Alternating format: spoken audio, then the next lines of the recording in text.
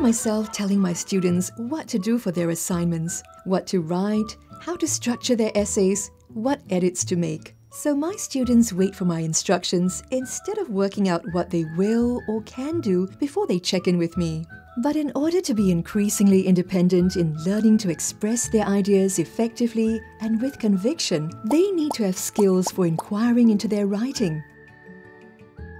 Now, I know children are natural learners. My niece and nephews always ask questions. So, what if I rekindle in my students their instinct to ask questions, to be curious to look for or create and develop ideas of their own? What if they learn to formulate good questions that arise from their curiosity? Their questions will lead them to learn through listening, reading and viewing, discuss ideas they have found, and develop the ideas they want to write about. What if my students also develop the learner strategies they need for planning, monitoring, reflecting on, and improving their writing? They would be writers. Yes, I'll make this a reality in my English language classroom. Let me first revise the plan for my lessons in the next unit of learning.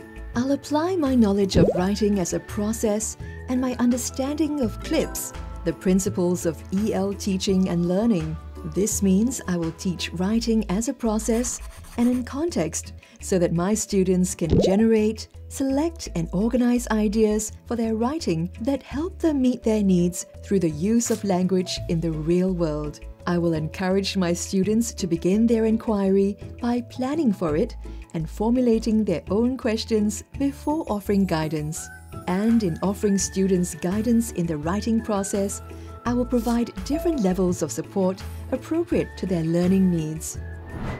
When students are ready, I will provide them with many opportunities to co-construct knowledge as they develop, organize, and discuss their selected ideas. They will do this through exploratory talk and interactive learning experiences as they consider different perspectives, generate possibilities, evaluate and build on one another's ideas. These involve pretty sophisticated thinking. How can I support my students in doing so? I will model and scaffold the thinking and learning processes so that my students can learn to review, revise and edit their writing. Throughout this unit of learning, my lessons will enable my students to monitor and revise their own writing, reflect on and improve their learning. And if some of them would prefer to present their ideas in a different mode, such as through a planned speech, they can do that too. And I will do these by integrating the teaching and learning of the receptive and productive skills, grammar and vocabulary. Now, let's see how this plan works out.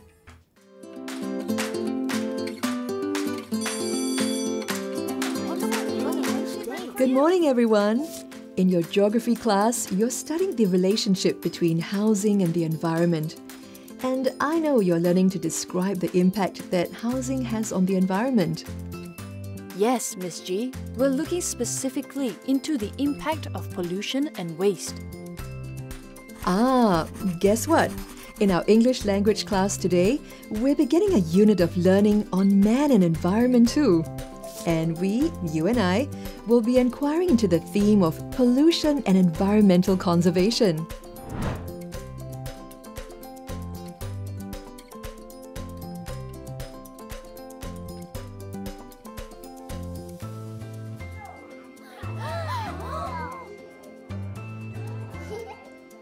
So tell us, what is it about this theme that excites you?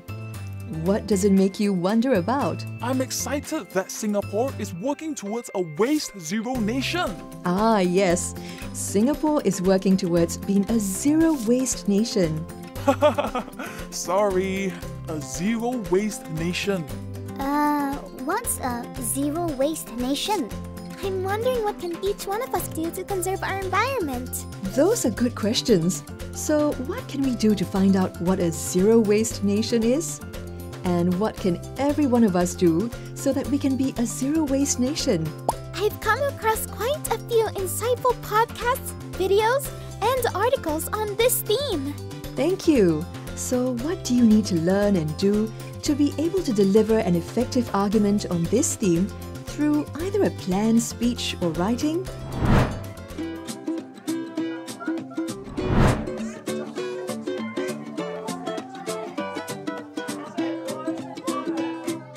Miss G, there's so much information in all these materials. What should we do? Well, you're speaking or writing about the impact of pollution and waste on the environment. Can you recall some key considerations you must think of when you begin to plan your writing or speaking? We need to identify our audience. And we need to be clear about the purpose of our speaking or writing to this audience. Exactly. So, how does being clear about your purpose and audience help you deal with the amount of information that you're listening to, reading and viewing here? Why is this idea relevant to the purpose and the audience? Tiger, how is this concept map helping you to think more deeply about the ideas? What will you do next and why? I should record what they say.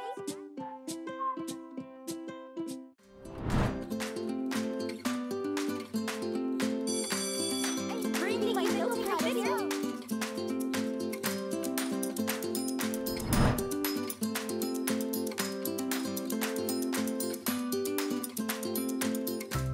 Miss G, now that we've selected the ideas for our essay, how do we go about writing it out to convince others to work towards a zero-waste nation? Now, isn't that an important question? I think you're asking how we can organize the ideas to achieve our writing goal. Well, I'm going to show you how I organize the ideas. As you observe me, listen to me explain what I'm doing. Now, I'll be very interested to know what's going on in your mind. What are your questions? What connections are you making between what you observe and what you've been learning about? Okay, let's start.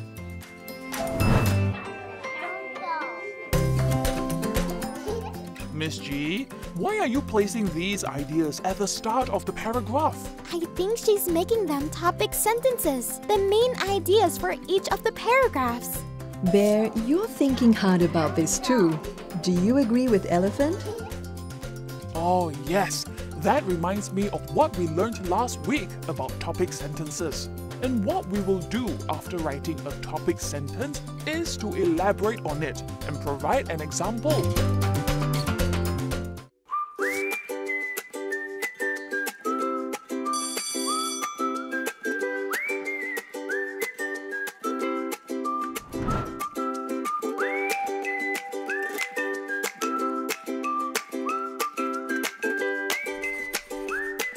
What do you see me doing here? You're changing the sentence. Ah, I'm making changes to the sentence. What kinds of changes am I making? Miss G, you've begun this sentence with words that were originally at the end of the sentence. These words connect very well with the idea in the sentence before it. That's a very sharp observation you've made, Tiger. Now, what else do you observe me doing, Bear?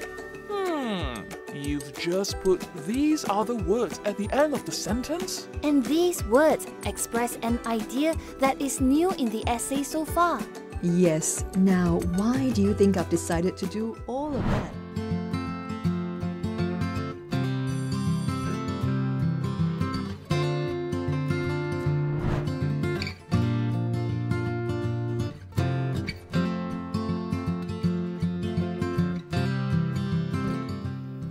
You know what? You're becoming fabulous learners.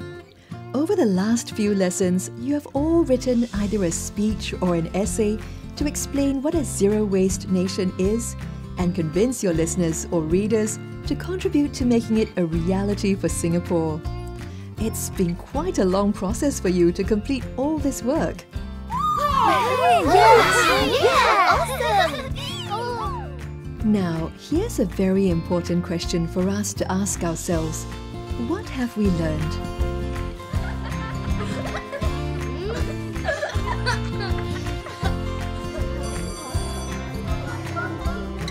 I'm so glad how this IBL approach to the lessons has enabled my students to have their own voice in the learning process. Look at how keen they were to bring their knowledge, interests, curiosities and concerns and their learning needs into the classroom. I'll continue to engage the students in inquiry through dialogue. Dialogue is a critical tool in the idea generation stage of speaking, writing and representing. Through exploratory talk, my students have made their thinking visible, so they could construct knowledge and understanding collaboratively. In the process, I've prompted them to build the metacognitive learner strategies they need to be aware of their thinking and monitor and regulate their thinking and learning. With IBL, teaching and learning have come alive for me and my students. I can't wait to get to my next class.